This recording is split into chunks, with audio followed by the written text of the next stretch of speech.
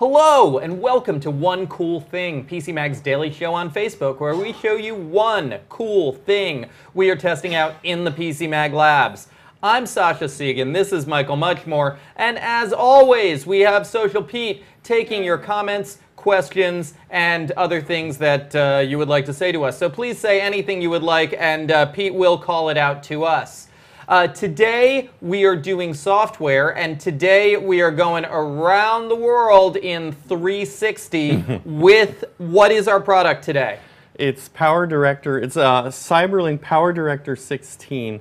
And PowerDirector and CyberLink are always at the forefront of new video standards. So what they've done in the most recent one is support for 360 video content, like you get with those Samsung Gear 360s. I feel like isn't this the video editing software that was like bundled with my desktop PC in 2004? They've been around a long time, and actually it's probably the player software has been bundled with a vast majority of PCs in order, because back in the days when you had to play a Blu-ray, you had to play a DVD, and Windows didn't have that built in, they would always bundle CyberLink. That's PowerDVD. Okay. Okay. Yeah. So this is a general purpose video editing package with a specialty in 360. Well, no, this is a department store of video editing. This does it all. Okay. So it's got the regular timeline mode here is the standard video editors will be familiar with that. The storyboard mode, simpler, just have your clips arranged. And they've got these simple things like slideshow creator, auto mode. If you can do it at whatever level you want. If you want just a no-brainer kind of just throw my clips in, make a video, put transitions in and all that, it'll do it. If you want to get in and tinker with time codes and keyframes, you can do that. Oh man, I also see how they support the greatest horror in modern video, which is vertical 9:16 video. I know. Oh my god. I hate it too, but you know what? The world has kind of moved there. It seems like is there a way to create a project which is in vertical 9:16 but gives everyone a light electric shock when they try to view it? Because maybe we need to cause some sort of aversion training. And don't you love when they have like the blurry sides to fill out the widescreen? Yeah. But okay. Awful. So back to how this works. Show us a little of how PowerDirector works, and let's talk about how it might work a little differently from Premiere or from Corel or from some of the Apple options. Right. Well, from the Pro level, it's a little different from the Pro level. It's similar in a way because see, you have a timeline, and I could drag these. You have a timeline. Down to the timeline. You have your clips. And you know, infinity number of tracks. I'm going to take that off, but I'm going to open a 360. And the way it's different is though most time with the Pro software, where should I point? Because just use your mouse to point to the things, I see, yeah. And then it'll highlight it on the screen behind So with us. Pro software, usually you're going to be trimming up here and then dragging down into the timeline. But here, all the trimming is done down in the timeline. That's just one difference between this and Pro software. But let me open. This is the cool stuff, the 360 editing, and CyberLink PowerDirector was the first there with just any support for 360 video content, pretty much. But now in this latest version 16, they've added some pretty cool 360 editing tools. For example, you can do captions that will, and I'll just show you. Why don't I just show you? Let's just show you. You can do captions that are in 360 degrees, and you can motion them around. Recent files, 360 captions. Okay. Oh, shoot. Do we have any questions out there yet, by the way? Pete, I can't see Pete's question flag because this computer's in front of it, so I'm gonna have to call out to him at random times. Oh dear. Oh no, we have a demo fail. Okay. Out of curiosity, is there a mobile, like a stripped down mobile version of this, anything like that? There is a mobile app.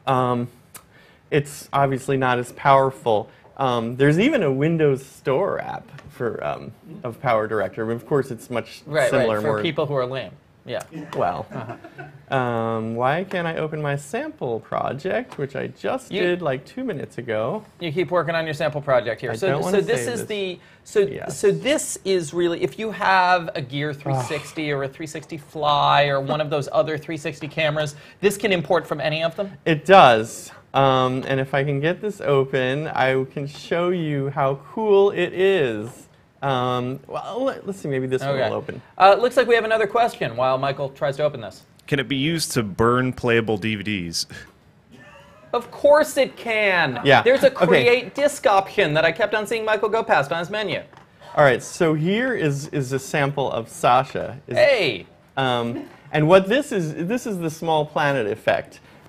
So Sasha's filmed himself in 360, and it doesn't look so great when you have a building on the side like this, but actually it's pretty cool if you've got like a field and sky in the background. It looks like people are walking around a little planet. Now this actually makes me think that about a year ago, I went through this big 360 phase when I was doing a lot of 360 recordings and posting things in 360 at Facebook, and nobody seemed to ever engage with it, so I stopped.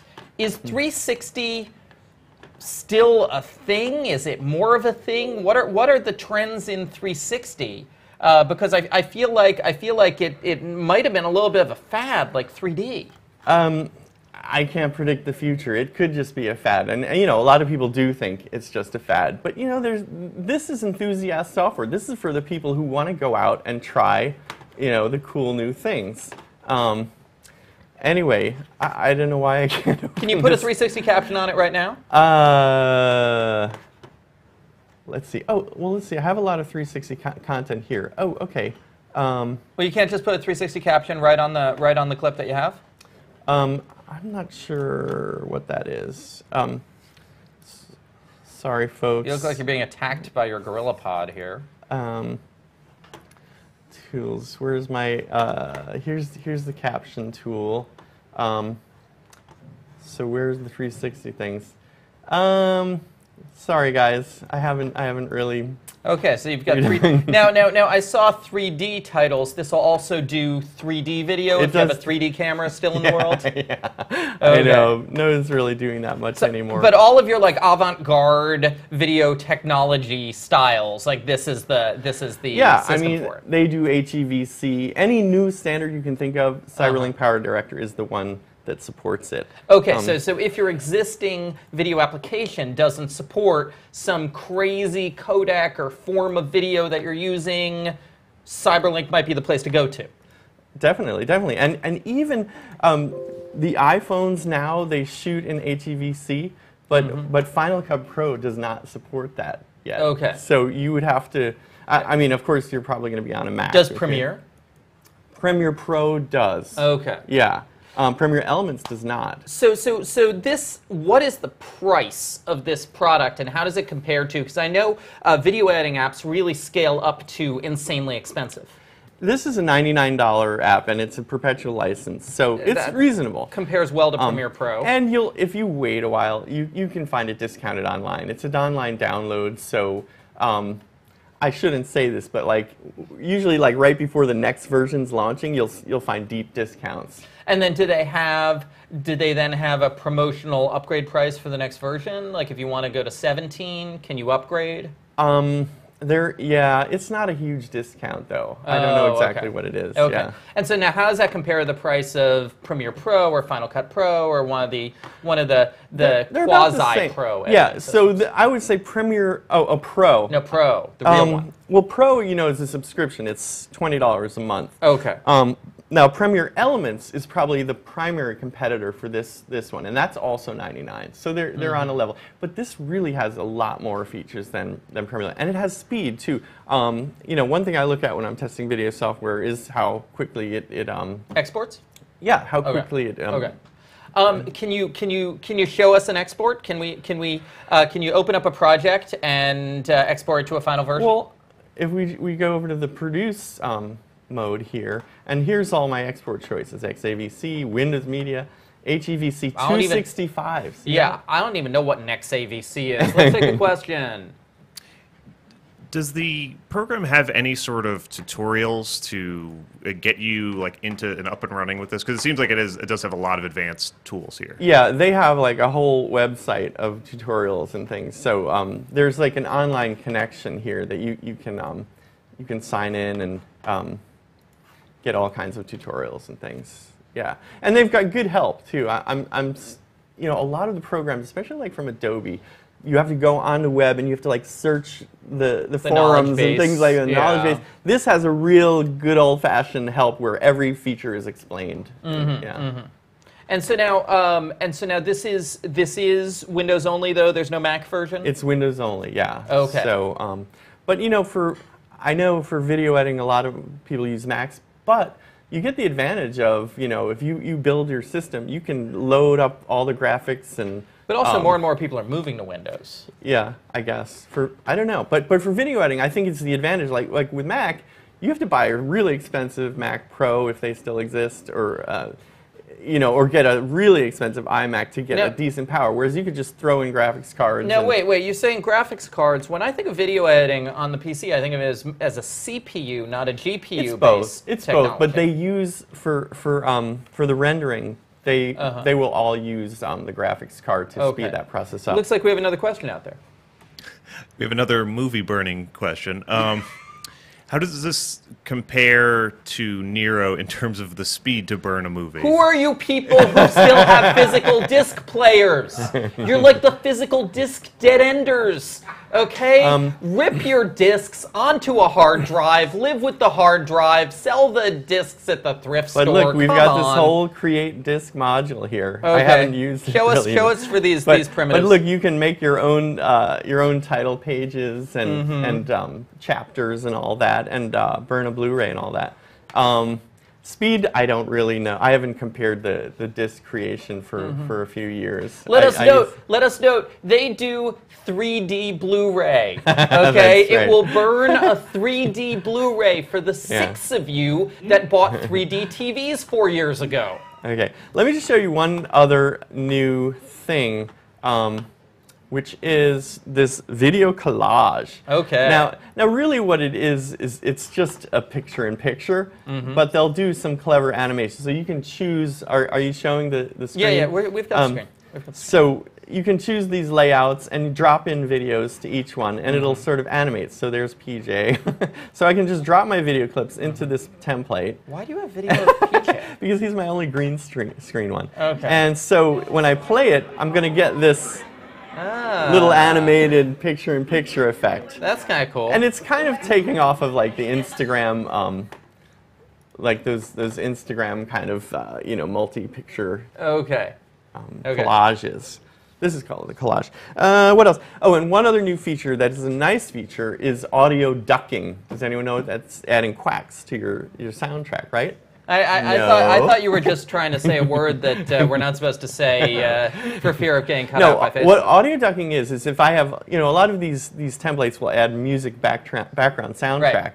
Right. So what happens is I have a video and there's some people talking once in a while, and it'll automatically lower the background music while talking. It'll identify when talking is happening in your main track, and then lower the background music. And do other apps do that as well? They do. But that's a little more of a pro thing. Okay. And some of the features, like, it's interesting. Some features like motion tracking and like transparent titles where I have my picture in the text of the title.